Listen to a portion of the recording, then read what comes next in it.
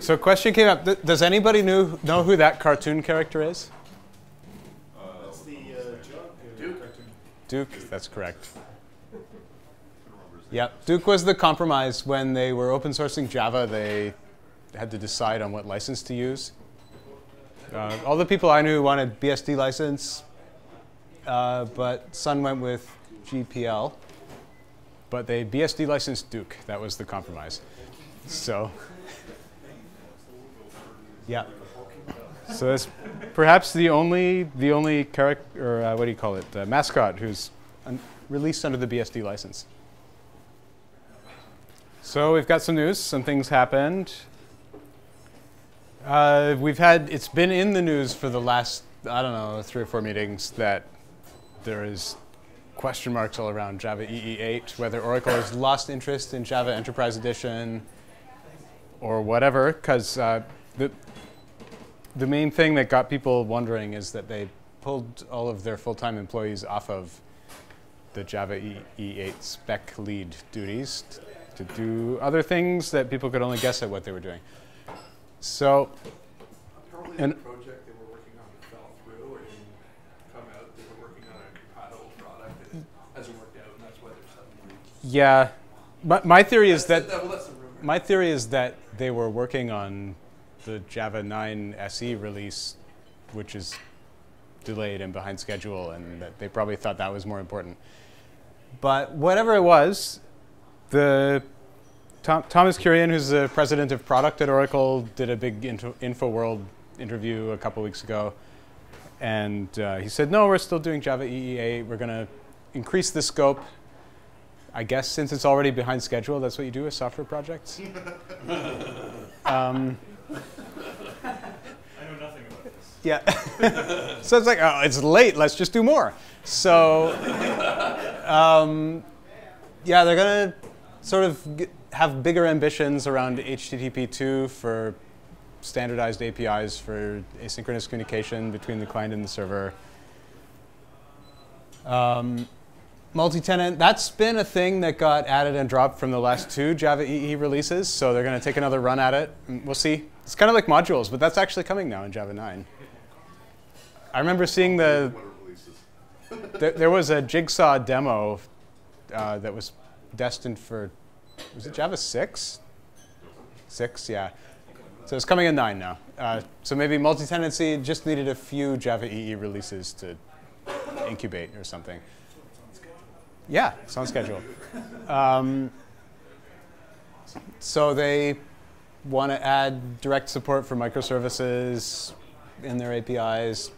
I don't even know what it means for Java EE to support Docker. That doesn't actually make sense to me. Maybe you'll have a thing that's like bigger than an ear. It'll be like a dir.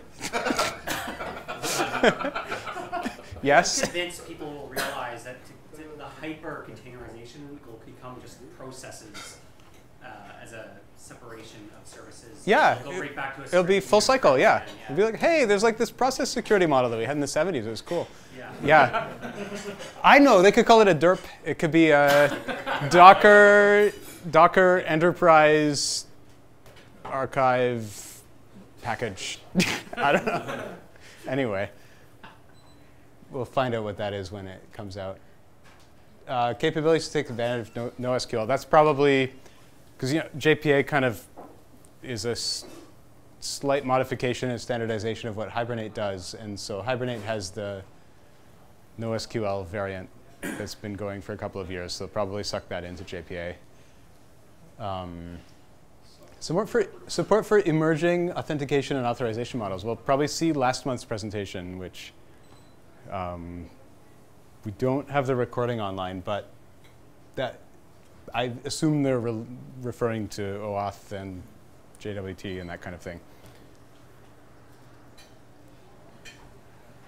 So Java 1 is coming. You can learn what's happening with Java EE8 probably at the keynote there. It's coming soon, September 18th to 22nd. Speaker acceptance started going out recently. And Billy Joel will be singing at the appreciation event. So, yeah. If that's all you care about, you can buy like an $1,800 US ticket to go see Billy Joel. And there will be some Java as well. I think there's junk for pricing. It's like you get 20% off or something. Oh, cool. Keep going. That's good. Us. I've Post the list. been to like 5 or 6 Java ones. It's a very worthwhile conference. Doubly so if you can get your employer to pay, but even if you're spending your own money, I think it's worth going. Or if you submit a talk, you get it free. Yes. Well, if your talk's accepted. Yeah. So, highly recommended. Everybody should go at least once.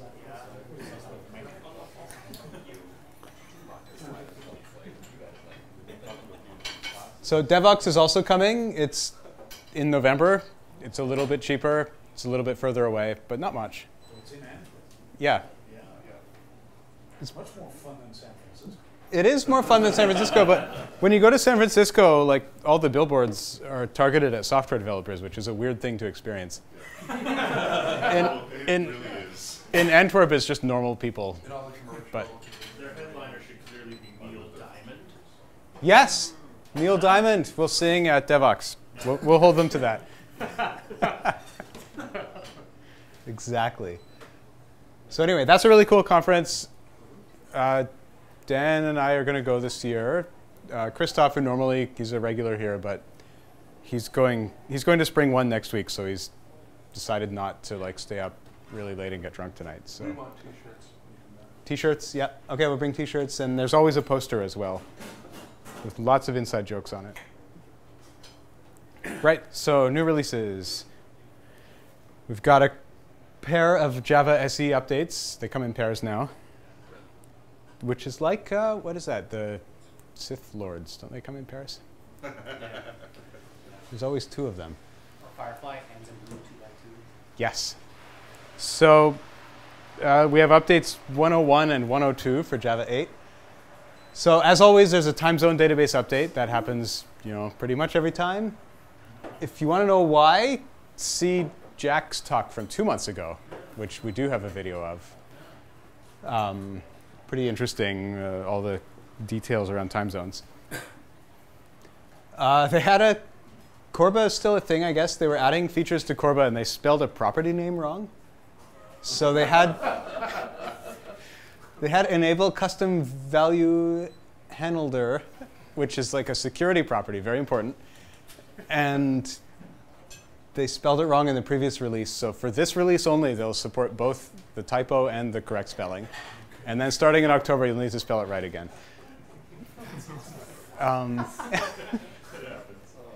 Yeah. And then there were a couple of minor security updates that I couldn't fit on the slide. And then every Java SE release has an expiry date where it adds even more warning dialogues if you try to run applets, which you shouldn't. But if you do, you get like 3 warning dialogues instead of 2 after October 19th. So then update 102 comes out. Oh, does anybody remember what these are called, by the way? The updates come in pairs. Yes. Update 101 is a CPU, and update 102 is a PSU. So they're both reused acronyms from things you find inside of a PC. It's interesting. So the CPU is a critical patch update, and the PSU is the product support update, something like that. This one has everything from 101 plus a few more things that will be in the next CPU. I don't even. So they took out a few packages for like private packages that you were never allowed to use. Sun invoke anon. But of course, someone did anyways. Somebody did anyway. So that's their fault. And it's your fault if you use their library. Apparently there's a work-alike method in the Sun misc unsafe, which they still haven't deprecated. So not all is lost yet. Oh, right. So if you're using large thread local stuff, I don't even know how you turn that on, but if you want like a large amount of thread local data in your VM, apparently it would crash the VM if you asked for too much and then you created a bunch of threads. So they created a hotspot argument to make that size bigger so it doesn't steal all your thread stack. They also added some hotspot options for doing big integer multiplies and squares that helps with making crypto faster using some CPU optimizations and a bunch more stuff that didn't fit. And that expires on the same day as 101. So you can choose which one you want. Ooh, that's bright. So that's a screenshot of the DropWizard 1.0 site. This is probably, I would say, like a Spring Boot competitor. It's a framework that you embed a web server and a bunch of software that you need, and you make microservices in it, and you just get executable jars that have a web server and all the stuff in it, and you run them. So you get a self-contained web application in one jar. So DropWizard is very opinionated, as is Spring Boot. It has some slightly different opinions, like it uses JAX-RS as opposed to Spring MVC. It uses Jetty as opposed to Tomcat by default. Yep. So they just made a bunch of choices for you. They think that they're the right ones, and it really simplifies creating a small standalone REST service. So they went 1.0. I guess they're stable now, so probably a good time to check it out. Probably a really good time for someone to volunteer to do a talk on this at a future Jug meeting. I can make a warrant, write like 6 of them. Perfect. Okay, you gotta stop coming to these, eh? These are for me and Dan. Okay, so Jeff in November is going to give us the full rundown. There we go. See, here I have the power. Don't fire me. Hey, Oren, want a job? Oh, the plot thickens. So anyway, if anyone is interested in DropWizard, do tell us, because a talk on this would be really good. Spring 5.0 Milestone 1 got released today. So the highlights there are they dropped support for everything before Java 8, which I think is good. Java 8's been out for a while, and you shouldn't probably support stuff that comes before it. I think that's 7. Java 8 is 2-ish. Unless you're on Android. I don't think it's 5. Yeah, on Android it's less than 1, right? Eight support coming very soon. They also upped the baseline for all the EE7 APIs, like Servlet, JMS, JPA, and that kind of stuff. So you need a minimum Java EE7, which, as we discussed previously, is the newest Java EE, because 8 is kind of stalled. 2014? Wow. They're taking their sweet time on 9, aren't they? Yeah, it's a toddler. They also dropped support for a bunch of old stuff that you probably don't want to use anymore, like Portlet. Who's using Portlet? No? Okay, you can tell me later. If the Velocity templates, Jasper reports, XML beans, I don't even know what that is, JDO, and Guava? I don't know what they mean by drop support for Guava. That's what this. Oh, that's your question. Maybe It's like, come with Guava. maybe it used to come with Guava. Spring Spanish people, like, But is it like an anti, is Spring 5 an anti-Guava? Like if you put Guava in your class path, it's just like, no. I don't know. So it's to your, you don't know what XML beans are. They're a truly horrific way of dealing with XML in Java. So dropping support for them is okay? I would think so. All right. So it's reasonable that they drop support for that. Yep. Portlet is a similar story, I think. Yeah, or maybe they accepted Guava collection types in their API and they took that out. Anyway, I don't know what that means. And they had a bunch of deprecated stuff from Spring 4, and they've actually taken it away now. Yeah, they actually removed it. It's on Java itself. There's still a big debate in Java SE whether they should do that or not. Instead of actually removing stuff in Java SE 9, the strategy is to introduce a new type of deprecation, which is like really deprecated. Like it's still here because, well, you know, if you train people for 20 years that their bytecode will run forever on the new Java, if you take away the old APIs, they're going to become like Rails developers and hate themselves. So to make the world a better place, the Java core team suffers with old APIs, and they just tell you not to use them. But they still stay there. Well, you don't have to use them. So the really deprecated stuff in Java 9 will be, like, you really shouldn't use this. Whereas the somewhat deprecated stuff will be, there is a better thing, but whatever you want. Yeah. And really, really deprecated is look for another program. The proposal for that really deprecated one was denigrated. I don't know if that's what they went with, but they had deprecated and denigrated. We'll see. We'll see. More stuff from Spring 5. They're adding in a reactive programming framework that's kind of been off to the side as a sub-project. They're going to put it in core.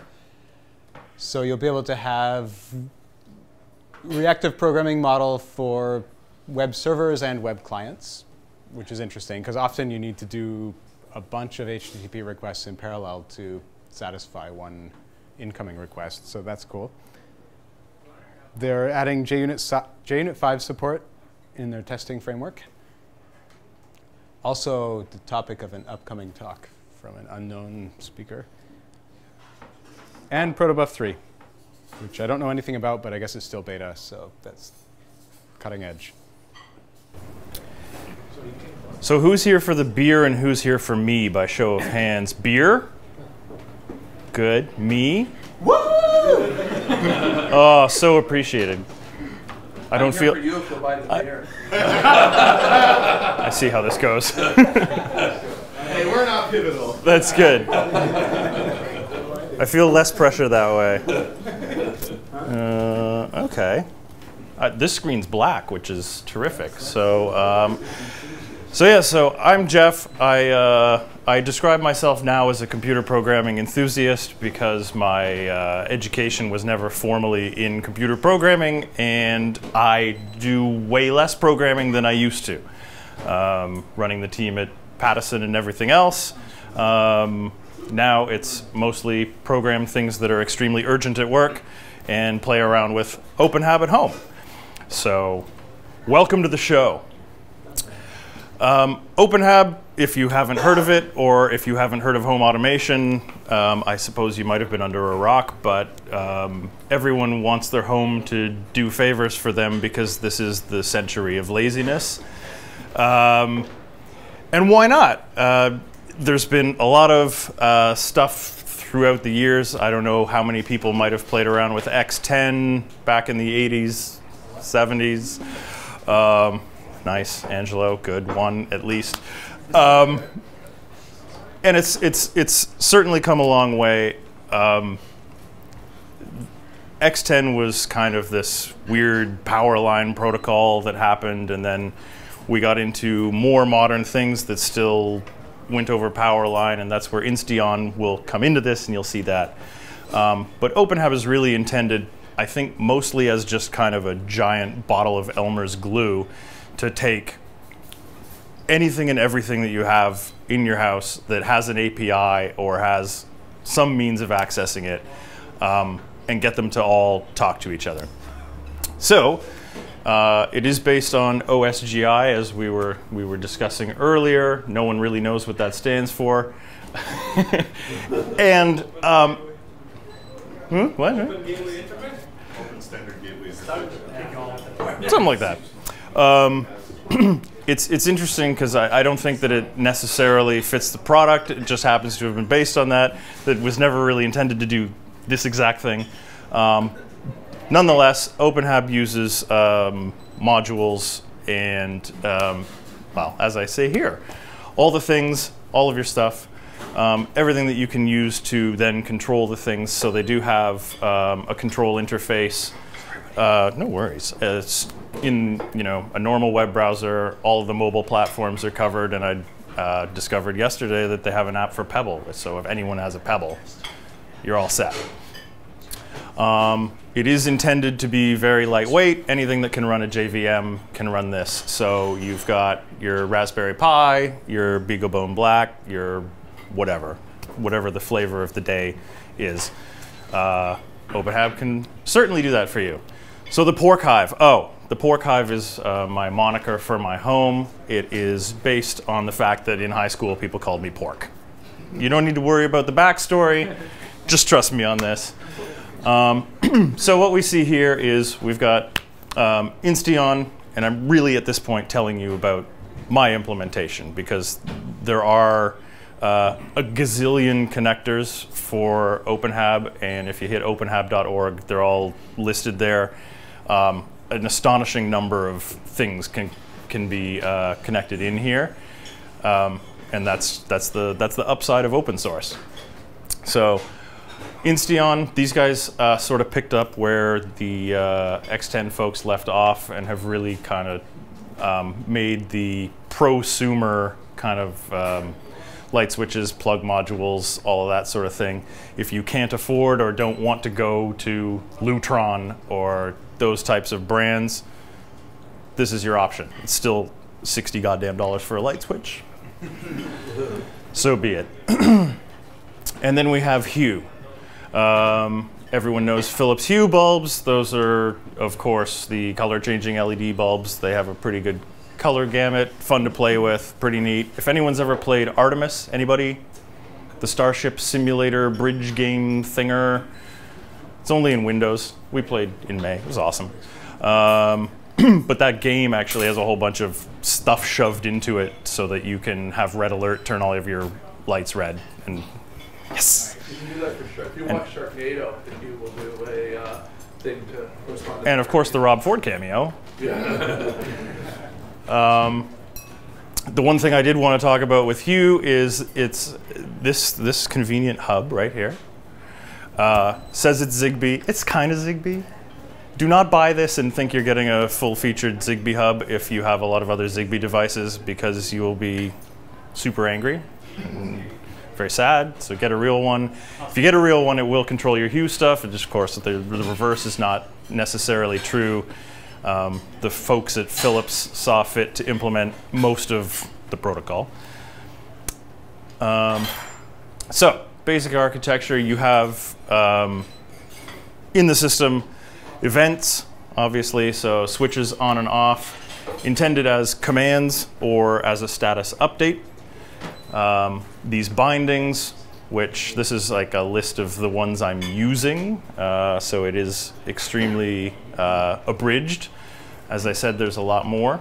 So all of these are intended to, basically the binding will fire events off. Items, these are things a binding helps you control. Light switches, scalar devices like a dimmer switch, other really anything that can be 0 to 100%. The amount of charge in your, I don't know, in your Tesla, say. I don't know. Do they have tiger pits? Do they have Tiger pits. tiger picks? Pits. Where you open Pits. a trapdoor. Oh. To a thing full of tigers. Okay. Well, that's probably a switch. It's kind of a binary. Yeah. Yeah. Okay. Jonathan really doesn't like door-to-door sales. Got it. Okay. How full the pit is would be a scout. Yeah. The tigers are kind of wasted now, so I'm looking for. You need a sump pump Yeah. to get all of that human carnage out of there. And then what they call the sitemap, and I don't really get why they call it a sitemap. It's just a file that sits in the file system, defines what elements will show up in the GUI so that you can customize that. Again, because it's cell phone and Pebble, you might want to go about doing that. Interestingly enough, also while kind of digging in for this, I discovered that they support Slack, but they don't support HipChat. Get Slack. Switch to Slack. There we go. It dies far less often than HipChat So rather than live code, because that's always embarrassing, these are some snippets from my actual setup. In this case, the astro binding, which is actually just astrological data. You tell it where you are, how often you want to know new things, and it calculates it on that basis. So every 5 minutes, my computer figures out new times for the sunrise and the sunset. If you care where Mars is, it will definitely tell you that. So if you're, fencing for a job with Elon and his boys, it's cool. You can know all of that stuff. The binding is basically where you would put your authorization data for the API that you're trying to access. So for example, I have an Ecobee thermostat, but Nest and all of those would of course be the same thing. Shove your username and password up in there, and then it's all just exposed so you can create items from it. Then you create an item.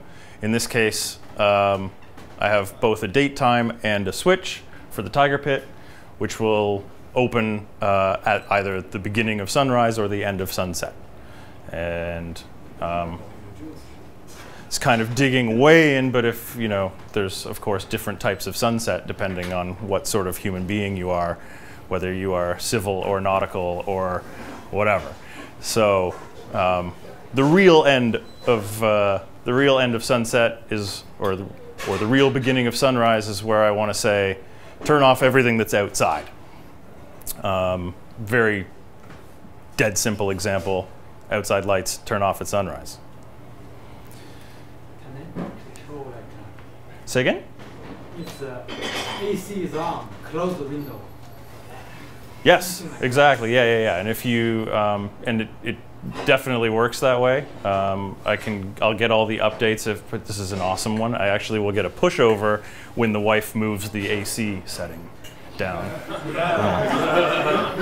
And then I can just go into my convenient app and read. Yeah. Doesn't make me super popular, but it's tell you how warm or cold it is on the couch. Yeah.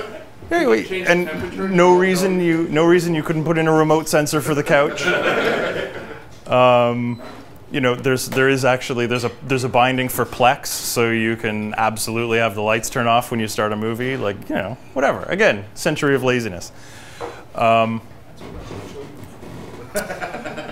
So this is kind of their breakout of the I don't know, I want to say the OSGI framework, because the graphs are astonishingly similar.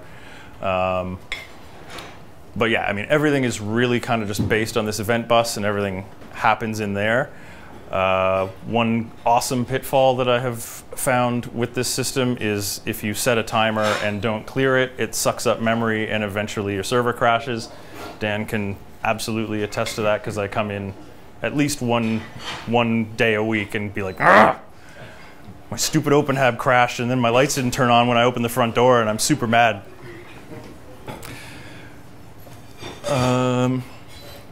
So it is a ongoing development project, absolutely.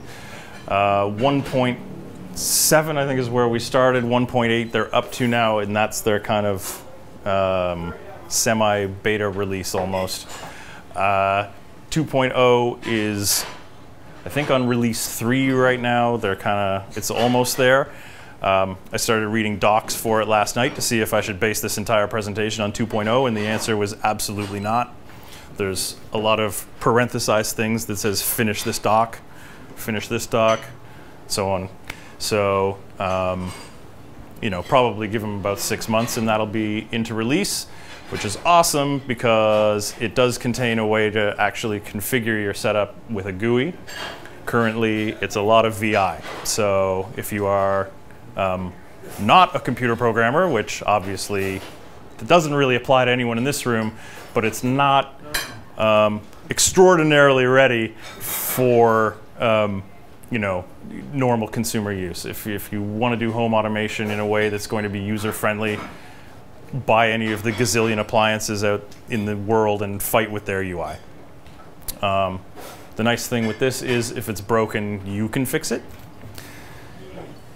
Ish. Maybe not, I don't know. And really, that's my whole presentation. Yes. You mentioned that something happens and it crashes. You mentioned it just a couple minutes ago. What is that when it keeps running? It keeps running. So to kind of put it, I guess, in perspective against some other home automation technologies that are out there, there's one called Mr. House. It's based on Perl, and everything in that environment runs on a loop, and it just kind of goes through and looks to see if any events have hit the bus. And it was more awful for this. This is, I don't even know the root cause. It was a question of just going through logs and seeing like, oh, okay, so I was setting a whole pile of timers basically based on a switch event, saying like, okay, if I turn on the exhaust fan in the bathroom, set a timer for 20 minutes to turn it off, except that every time it turned on, it was setting a new timer without clearing the old one, and that took up sufficient memory to eventually just explode, which is astonishing given the size that the application's allowed to grow to before anything bad happens. I also have sensors on front and back door. Same kind of idea. It's triggering an event and then setting a timer that it doesn't clear and whatever. So there were, if I go out of this, because this is just silly. Let's see here. If I, oh, you can't see that.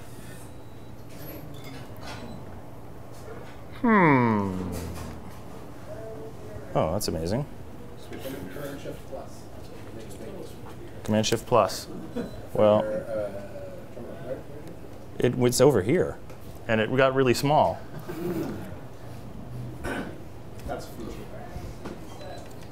And then it popped back over here. See, this is why live coding's embarrassing. One of your FPs should actually cause it to mirror the displays instead of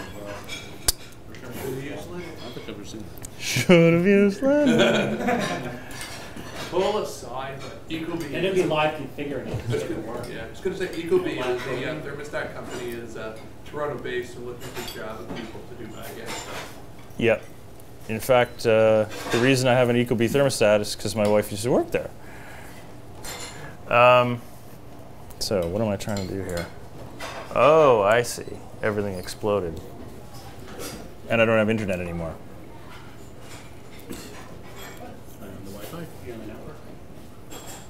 It's just evaporated. Switch to mirror and it'll make you happier.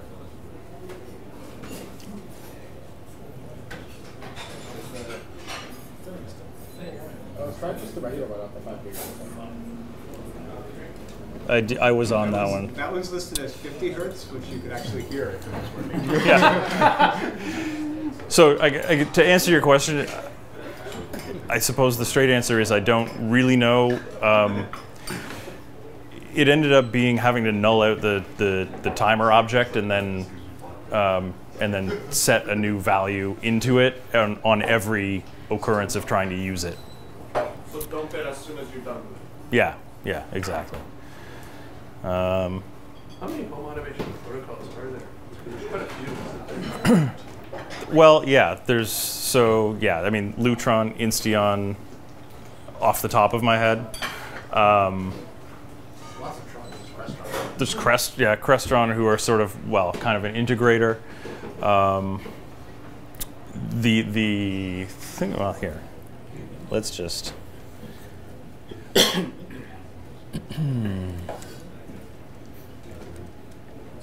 Of course, I'm going to need the internet. There, hey, it's back. All right.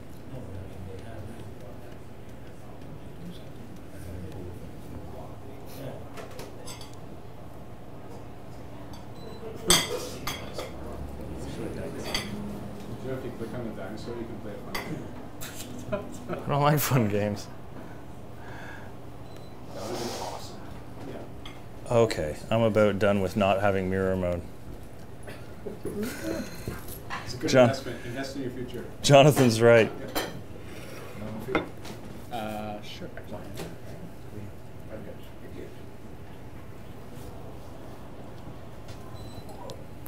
Yeah. The best part about this is show mirroring options in the menu bar isn't showing mirroring options in the menu bar. Should be under the arrangement. The arrangement thing has a. There it is. Yes. Oh, yes. This is so the best thing ever. Thank you. Thank you. Again, enthusiast. So this is just the dumb UI, but you can dig in and see, you know, like these weather atmospheric facts are all kind of updated hourly, and you can make decisions on that if you happen to have something to control your lawn sprinklers or something, which I don't, but sense weather. You sense it. Look, there's 75% clouds. Do something. Is that like a cloud? Is that an internet thing? Rolled. Or is that a physical sensor? Like No matter what, it's a cloud. So this is kind of fun, you know, like they do have this convenient color picker for your hue bulbs if you have hue bulbs. What else is sort of fun? I love that this keeps refreshing. But I can turn off the TV. There's all kinds of, you know, great stuff, and of course. Does that make your phone ring? No. No. Thank God. But if we fire into their documentation. Oh, one thing I didn't touch on is persistence in here, because it sort of will scan your bus, whatever your bus happens to be. So there's the Insteon bus. It'll scan anything that's bound to the system at startup and try to figure out what state it's in. But you can use a gazillion different database technologies to persist across restarts, which is handy. And it'll make you nice graphs. So if you care how many lights are on and for how long or what have you. Yeah, if you have a couple dozen light switches, it can take 5 minutes to scan your. Or how many nights out of the month you're sleeping on the couch. How many nights of the month? Yeah, exactly. The asterisk binding, if you, I don't know, it can react to you getting a phone call. In much the same way, I guess, turn the lights back on because you just push play on your Plex, and then you don't want to die while you're going to answer your telephone. Although why you'd have to get off the couch to answer a phone in the year 2016, I don't know. It will do Bluetooth detection, which would be kind of cool if Bluetooth was always on something on your person, and you had a whole bunch of Bluetooth devices around, the house or apartment. Interestingly enough, they don't have iBeacon stuff in their app at all on iOS, nor do they have anything in any of the other technologies, which I think is kind of crazy if you're going to go to the trouble of having an app. So we're talking about phone Bluetooth kind of thing, or peripheral? It would just be, in fact, I have it set up the same thing just for TCP. So if I get on my Wi-Fi network at home, I just have my phone with a DHCP reservation, so as soon as this IP comes up, it knows I'm there. It just takes anywhere between 0 and 20 minutes, unless I take my phone off my hip, right? So I wouldn't use it for unlocking your door, but it's it's good for presence detection and that kind of stuff. So you can start to make some decisions like, for example, I have my front door lights, like in the foyer, will come on when I open the door, but that doesn't need to happen during the day, and it doesn't need to happen if I'm not home, I guess. Or you can have all the lights turn off when no one's there. This is sort of the idea. So I have 3 things that contribute to presence in my house, which is my phone, Heather's phone, and whether or not my TV is turned on. So it's a pretty good bet. Can you do geofencing stuff like tell your Ecobee not to have the AC on when you're more than a kilometer from your house? I don't know. because, well, I actually can answer that with a no, in the sense that the app will not do any GPS reporting. You'd have to do something third party, and it you know, so. It's been a question on my mind because we have a Nest at home. Yep. We wish it would turn on our AC when we're getting close to it, but it doesn't. Right. It turns on the AC when we come inside and like wave at it. Right. Hi, Nest. It's like, here I am. It's really hot in here. Could you like fix The that? smoke pour out of it at all? Sorry. Yeah. No, that hasn't been an issue, but Could you set it to do like random lights and this kind of thing if you're going away on holiday? Oh, for sure. Yeah, yeah. And I think more than me, Dan's got a lot of that stuff set up with his setup. Where he implemented a switch called vacation mode, and then has structured the rules to say, you know, don't do anything if I'm not home. Don't turn on the espresso machine in the morning, but at 8 o'clock at night, turn some lights on so yeah, it looks like I'm home. Yeah. Yeah. And so again, you're gonna tie in, you know, the astrological data with whether or not someone is home, and you can start to do, you know, fun stuff like that. Open and close blinds or curtains. Are there devices for that work with OpenHAB? Yes. There's a generic RS-232 binding, so if you need to send a command to like a done thing, done. So like if you wanted to make blinds go up and down, what would you use? There is one. I forget what it's called. Let's see if I just like Control F for blinds or drape or curtain. There's definitely stuff. For a window, maybe. You can turn on your music. Anyway, it gives you a pretty good idea. What's really kind of aggravating, also kind of as a little side note, my TV doesn't go online if it's off. So I kind of have to have two magical bindings. One's just a TCP binding that says, oh, hey, cool, the TV is up, I can ping it. And then secondarily, then you have access to all of the controls for the TV through their API, which means I can make controls in the OpenHAB world, which, whatever. I could care less about turning the volume up and down and changing channels, but it's more of a detection thing. And really for that, just go to Plex, and you know, the only thing that doesn't cover is Netflix. So really, I think the gist of it is there's so much stuff being written. This list has gotten longer even since I've, you know, started using OpenHAB. People just, you know, buy a product and write a binding for it, and then it's up to you to make glue. You know, DMX. Who has DMX at home? I do, but no. DMX is a DMX. Oh yeah, DMX is a lighting data protocol thing. Yeah, and you know, you can use it with your Starship Bridge Simulator game to make even more red light happen. So it's extremely pivotal. Yeah, the BenQ projector binding. Why not?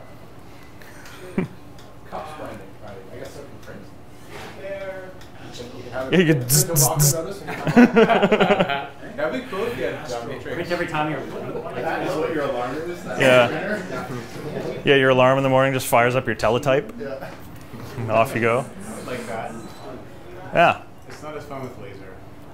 So that's it from me. Get off the stage. Let's drink beer and have some fun.